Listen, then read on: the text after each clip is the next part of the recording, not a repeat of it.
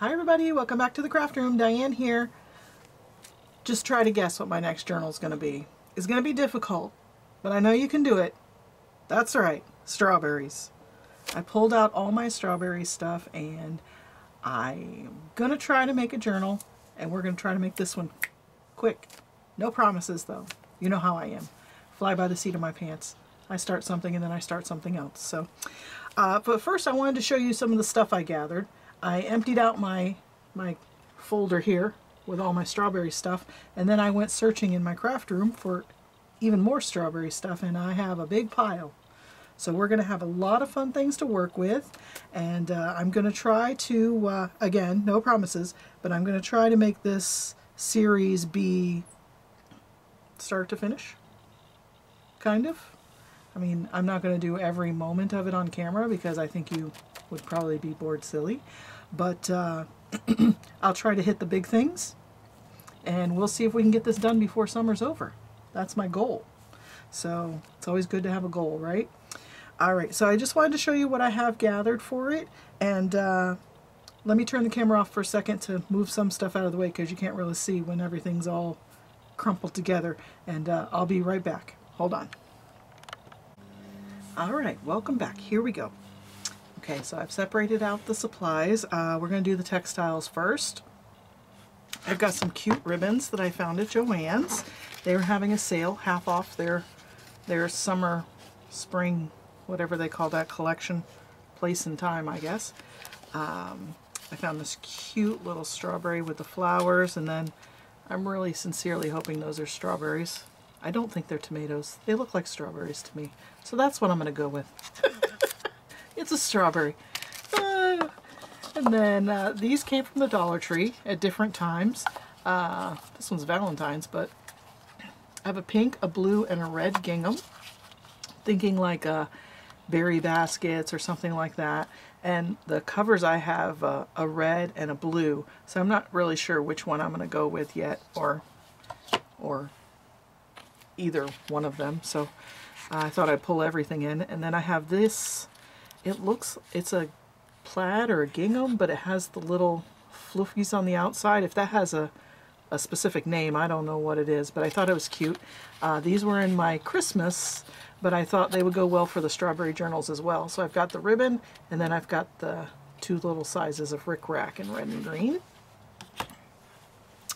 Then I went through my fabric stash, and I found this cutie. Now this is all kinds of berries on it, but it also has strawberries. So we've got berry fields, cherries, there's some strawberries here, raspberries. So just a repeating pattern, and it's really cute. We'll see. If I pull in the blues, that would be really cute with blueberries too, just a couple splashes. And then this was a, what do they call that when they have 5 fat quarters together? The name escapes me, but it was at Joann's anyway. So these are all coordinated together to look good. And then this one was on the top. I'm like, oh my gosh, that's so cute. I love that. The blue background. And then there's this one with just the outline on the green background. And then we have just the blossoms. Cute, right? On nice pale blue. This red pattern. I don't know if that looks like strawberries to anybody, but sure. And then I like this one because it has the yellow plaid on it. I didn't find any yellow plaid ribbon yet in my stash. That doesn't mean there isn't any, but some of Cara's prints that I'm using has the yellow background too, so I know that would look really cute. And then we have this one with some baskets of strawberries, some pints with some preserves, and a cool old-fashioned scale. It says something here too. Let's see if I can read it. True friends will always preserve your heart. Oh, how cute. Strawberry preserves. That's adorable. All right, so we're going to fold that up. And then this all-over print of strawberries. I love that. And this one was in the clearance bin while I was up at Joann's. So the trims and fabrics I'll be using for spine covering or reinforcement, possibly pockets, trims, ruffles, you name it. The sky's the limit. We can do whatever we like, right?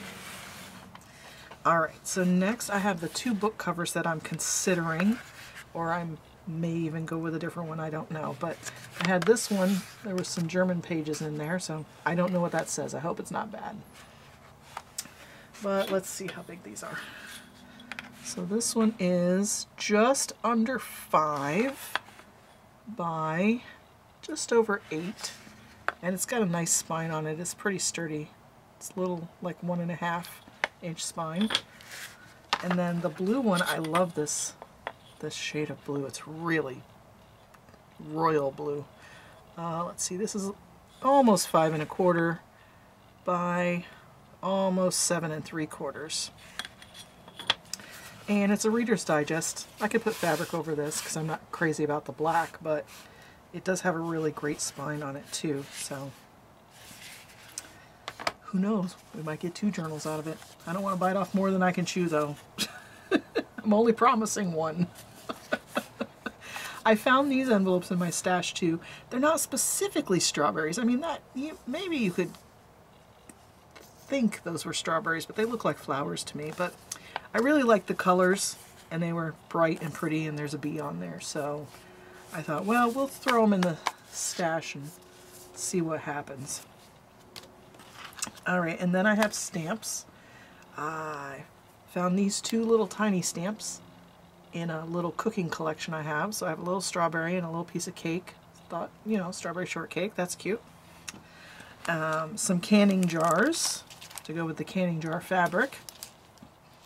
So we have a couple different sizes just in case whatever we need. I had them, so I pulled them out. And then I found this one little strawberry in this collection that came from Tuesday Morning. One little strawberry. It's all the strawberry stamps I have. Crazy, right? Alright. Even fewer are stickers. I had 1 sheet of stickers. This came from the Dollar Tree. And it has two strawberries, and they're kind of like a raised. You could feel the high points. The black is higher than the colors. So that was pretty cool. Those will be cute. And then I have a bunch of napkins. I'm part of a group where you can swap napkins. It's on Facebook. It's called Crafty Napkin Swap and Share. And I've been able to get a lot more variety of napkins. This one just has a little strawberry there, but it has the other berries too that would coordinate really well. So some are illustrations, some are pictures, but I just love them. Look at this one. This one's so pretty. Oh, just love it. Sometimes I get 1 or 2. Sometimes I've gotten them from different people. Look at that cutie. Just trying to go through these a little quickly so you don't have to watch this all day. Oh, look at this one. I love this one. Isn't that so sweet? They could almost be like postage stamps. Isn't that cute? Love it. So I've got lots of different styles to pick from. Obviously, I can't use all these in one journal, but there's a lot of stuff to choose, so that is good. Choice gives you options. Alright, so continuing on with the paper, I have this big calendar page. This calendar came from the Dollar Tree. I just tore this out. It was a 2021 calendar. Obviously, that's going to have to go in here. It's really cute. And then Joann's, the week that I went, had their 12 by 12 papers for 20 cents a piece. So I got 2 of this little strawberry print, and then 2 of the, I don't know, still little but slightly larger strawberry print on a pretty teal color. Okay. Let me put these on the floor. That's making a shadow. Then we have some more paper. Let's just scooch this over. Scooching. So I found this catalog on eBay. I purchased it, and they sent me the envelope that the catalog originally came into. Look how old that is. And the catalog is from 1936. Look at those beautiful colors. I may just have to cheat a little and just make copies of this. I don't know if I can cut this up. Oh my goodness, look, it has the original order form in there too. That's awesome. Just look how beautiful those colors are. Look at that. Wow, 1936, and it still looks that gorgeous. It almost looks like the green is popping right off the page. I don't know if you guys are getting that, but like the strawberries are glossier and the green almost looks matte. Oh, so pretty. So yeah, I saw this and I couldn't pass it up. So pretty. Okay, and then one other vintage thing I found on eBay. It's this seed catalog from 1955. We've got some strawberries on the cover, and then inside they have a big page. They're selling the seeds to grow your own strawberries. Look at that. Just gorgeous colors. Again, I don't know if I can cut this up or not, so there's a little water damage on the corner, but that just makes it cooler in my eyes. I love it. Alright, let's put these two to the side. I found some vintage wrapping paper in my stash that had some strawberries on it with some other fruits. Very cute. I don't know, I think that's 80s maybe? But I just like that the wrapping paper is thinner and it has a nice sound. Very crinkly. I love it. Oh, found two more napkins hiding out. So cute. I really love this one. Kind of looks like the barn with. Okay, anyway, Diane, quicker. I've got some recipes here. This came out of the Moosewood cookbook. Moosewood cookbook. And it has a lot of, looks like handwritten recipes and then illustrations too. So they're really cute. That berry sauce. Strawberry rhubarb crisp. Nice. And this came out of an older magazine. I think it might have even been 50s. I was cutting up a magazine the other day from the 50s, and it was difficult to do, but it was worth it. I got a lot of great stuff out of it. So I've got some strawberry recipes from that, some from a book, the different book, two notepads that I have that I just took a couple pages off and stuck in my strawberry folder because I thought, oh, it's cooking, it's kitchen, it's kind of cute. That'll go. One French translation card. Les Dessert. I'm sure I said that wrong. Please don't. I've never heard it pronounced, but I thought it was cute. It was the only thing that was vaguely strawberry out of there, so that's going in. I have some recipe cards, like one of the big boxes that the cards came in. So I pulled out some strawberry recipe cards, and we can either just tuck them into the journal or maybe put some tea-dyed paper on the back or something to make journal cards out of. So lots to choose from there. These two came, I found a coloring book from the Dollar Tree, and it has strawberries in it. I had bought 2 copies, so I tore both pages out of those. Then I have some stationery, mason jar on one side, and then the other side is the red gingham. So that's really cute. This was the cover of a magazine at the grocery store, some health magazine or something, but I thought I could cut this bowl out. That might look cute on one of the covers, or to make a tuck spot or something out of, but it's nice and big and sturdy already. This ad came out of a 1950s, one of those the knitting books, the smaller crafting books with knitting. So I saw the strawberry ad, popped that in here. Another page from a book, A Better Strawberry. Different breeds around there. Picture of a strawberry shortcake. cut from a cookbook. And this one came from, I think a magazine, maybe a thicker magazine. Just cut that out. Oh, this came from that same 50s magazine. I think it was a Good Housekeeping. Good Housekeeping or Woman's Day. Anyway, one of those from the 50s. Then we've got this vintage ad. Look at all these little cute cutouts and tear-outs from magazines. Whenever I found something, I just tossed it in the bucket. I do not remember where this came from, but I had printed a couple out, and it's a circle and a half circle, and you're supposed to do it like this. Put the circle in a little half, and then use these for little cards to tuck in there. So I thought that would be really cute in this journal. So I have it on cardstock and then on plain paper. And then I think this came out of a flyer or a magazine or something.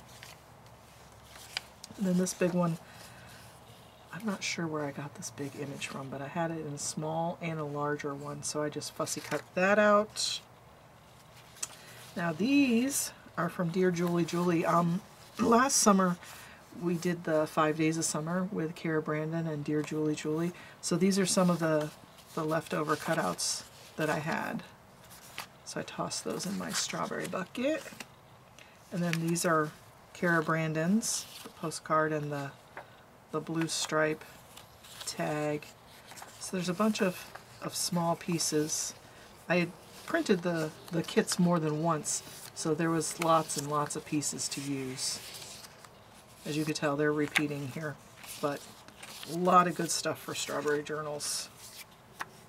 And even smaller labels and such. Lots and lots of them.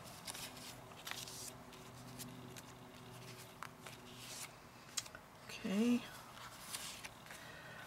I'm not sure where this page came from. It was a seller on Etsy, but I don't remember the shop name. My printer just decided to stop printing on me, so I only got one page out of the kit printed. So whenever I go back to reprint this, I'll find the name of the shop and put it in the description if I can remember that.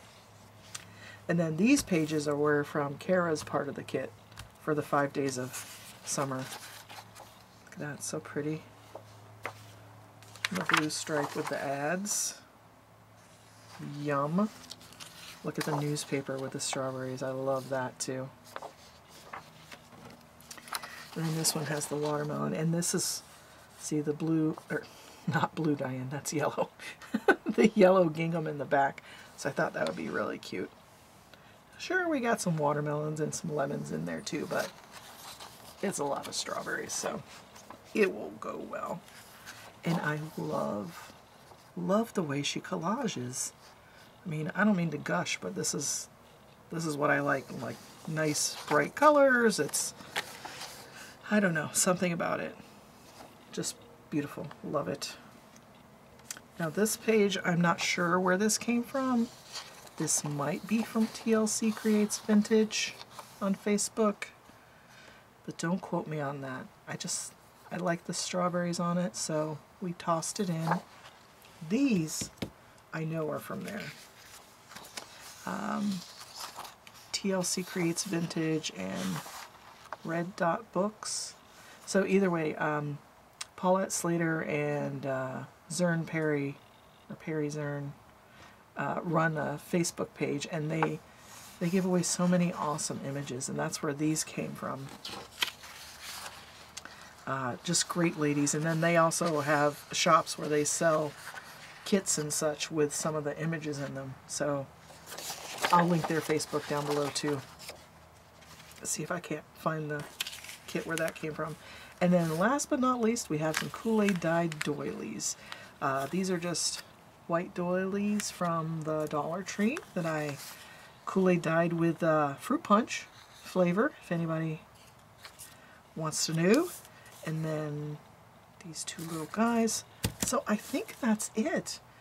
I'm going to try to have fun with this. I want to try to make this a all the way through process video series, but you know how I am. We'll see how that goes. I can't make any promises.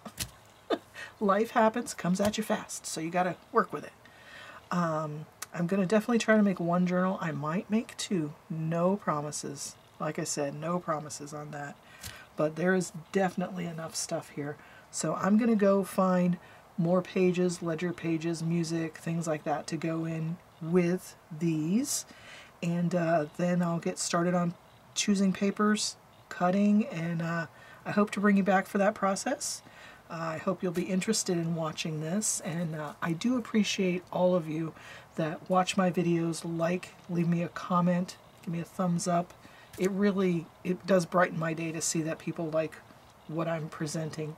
So leave me a comment down below and tell me what you think about the series, and I will catch you on the flip side.